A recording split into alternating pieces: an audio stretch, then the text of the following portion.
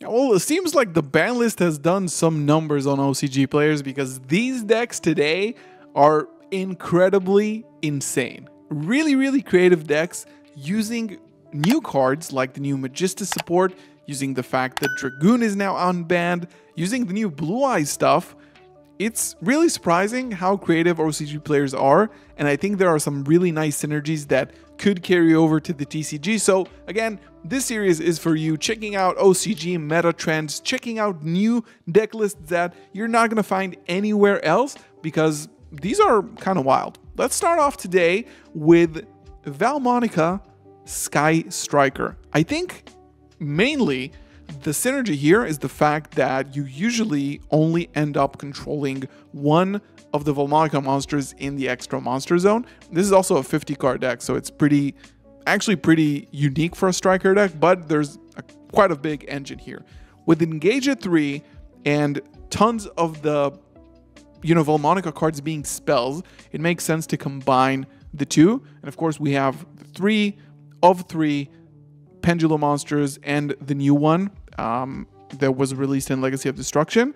And, striker spells, no Rose in this one.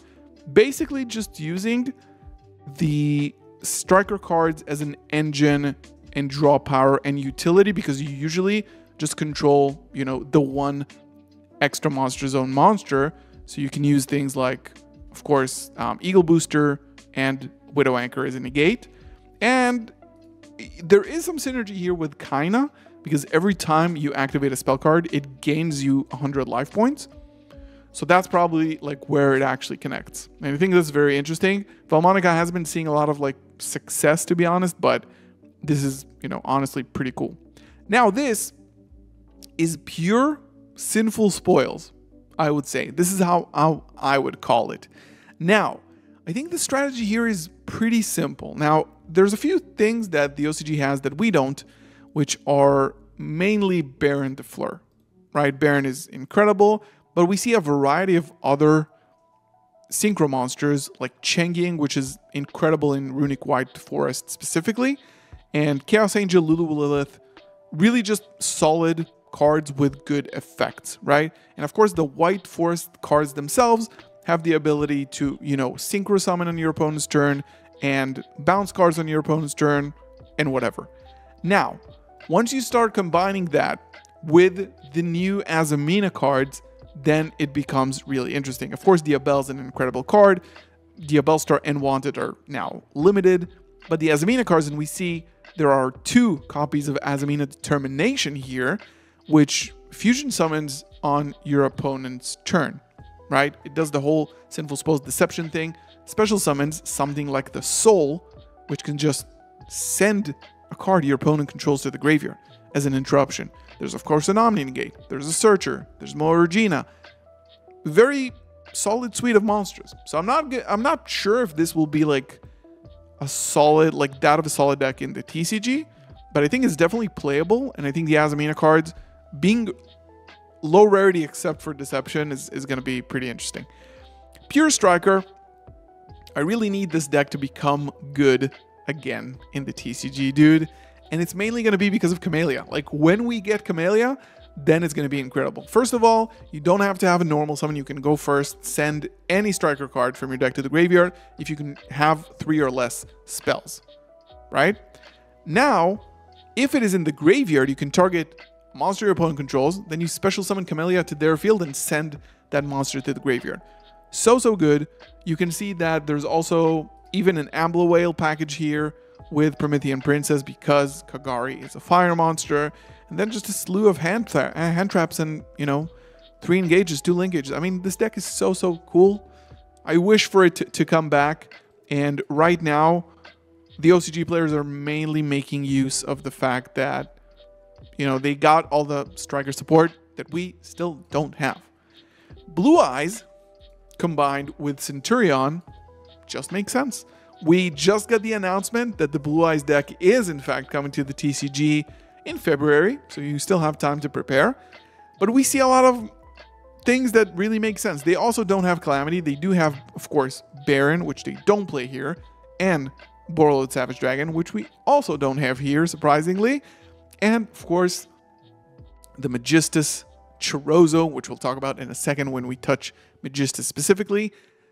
Very solid cards that fit well into the archetypes because Chorozo is a tuner that you can get out of the extra deck really easily. But with 3 Sage, 2 Maidens, very slim 40 card build, this basically makes, you know, Crimson into negates. And it's very simple. And the fact that usually you don't necessarily have to always normal summon your Primera, you can get them as special summons, so you can normal summon something like the Sage or just use Maiden. I think it fits really well. This is probably the best synchro strategy once this releases. Like right now, it's probably White Forest. I think this is going to be better for us. Hey, by the way, if you like this video and want to support me in making more of these, just remember that you can use code galzo5 across my many sponsors. Whether it's accessories, rare cards, or just singles, it helps way more than you think. And you can also join our free Discord community in the link in the description below. And if you want special treatment, become a YouTube member or a Twitch subscriber to get exclusive access into our members only Discord channel and get an awesome badge as well. Now, very recently, we had a new Magistus card release.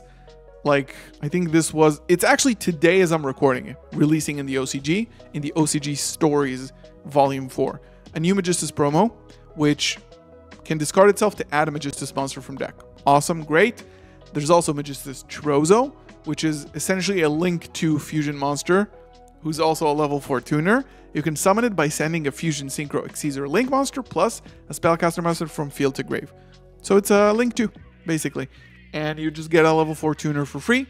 This card is seeing a lot of play, mainly because Baron is a thing, also because Savage is a thing. You can make this really easily. But they combined it with Witchcrafters as well, that just synergize really awesome with Spellcasters in general, with cards like Cartesia that can get you to Apkalone and Winda, of course, and just a suite of good cards, to be honest. They do play the Witchcrafter Vice Master, which I believe is a targeted pop on your opponent's turn by sending a spell or Witchcrafter card from deck. This is cool. Like, this is awesome. Dragoon has been limited from being forbidden in the OCG. And yeah, here's a deck that can utilize that honestly can just utilize Red Eyes Fusion. I think in the TCG, we felt like Dragoon has been like power creeped. It's insane to say because it's such a good card, but you know, Labyrinth can really use it, I think. Very small engine of monsters with 3 Red Eyes Fusion and a double pop. So as a board breaker, honestly, really good. You can sometimes OTK with that. Dominus Impulse, because this deck plays only dark monsters. Besides Maxi, of course. And then a pretty simple extra deck with Phantom of Yubel. Why do we play that? I'm not even sure. Put it down in the comments below. Malice, just to give you a heads up, meta decks, 2 gold Sarcophagus is a really good card for Malice. Also playing Dominus Impulse, you see how incredibly powerful this card is. Solemn Judgments are a trend because of Tenpai, so going first, you said that, and hopefully you deal with whatever they can dish out. And I think this is going to be a really fun deck. I'm not sure how it's going to translate over, but this is, if you are a Math Mech ND and missing your days playing Math Mech, this is going to be the resident Math Mech deck, honestly.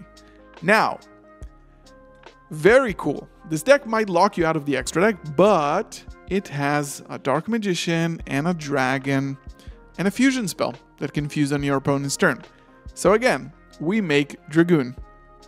This is a really awesome build. Shining Sarcophagus, if you don't know what it does, very heavy control deck with like a 1 spell negate, 1 monster negate, very like varied board, widespread with different types of effects. And now, of course, they use Fiendsmith for extending and stuff like that. There's no reason not to with very good rank 6 monsters that you can make. But overall, I like the fact this card is treated while in the monster zone as Dark Magician, right? So you can fuse that with Gandora here, which is a dragon monster that you can bring up on your opponent's turn. Make it into a Dragoon. Very, very awesome.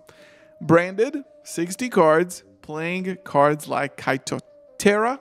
That's how you say it. It searches Poly, but when banished, it can special summon itself and search for Poly with King of the Swamps, with a Stellar, with Tier Elements, with Shaddoll, the ultimate fusion pile. Of course, making use of the Gold Sark, which can banish the Terra, summon itself, get a Poly in hand. Very good if you already have access to your engines. And we have the fusion that requires, I think, the Kaitotera plus a dinosaur or a dragon. I'm not really sure, but you can bring it out in this deck, and it searches every field spell.